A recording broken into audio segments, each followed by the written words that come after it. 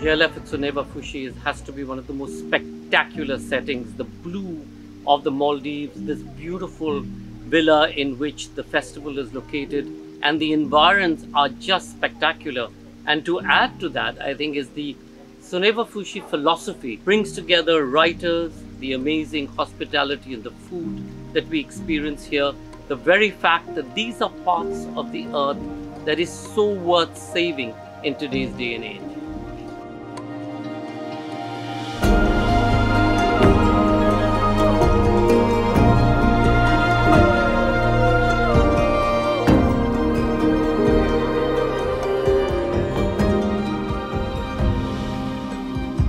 It's beaten my expectations for sure.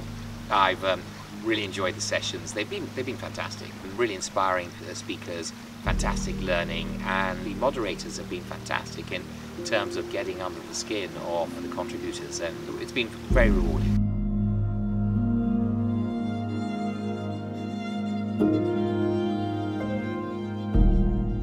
So being at the JLF, the first edition at Soneva Fushi, has been an incredible experience. Incredible in so many different ways. It's almost surrealistic, the setting and the intimacy of LitFest, where the authors can interact, relax, chat, smaller groups, intense and articulate speakers, and the magic of the Maldives and the magic of Soneva Fushi and the whole JLF team getting together, some of the most talented poets and writers and filmmakers, to be able to enjoy their work sitting by the ocean, listening to the sound of the waves, looking at the incredible life under the water as there's poetry happening, there's music happening, there's magic happening. I mean, who could ask for anything better? It makes this, the JLF Soneva Fushi first edition, perhaps the most unique LitFest ever.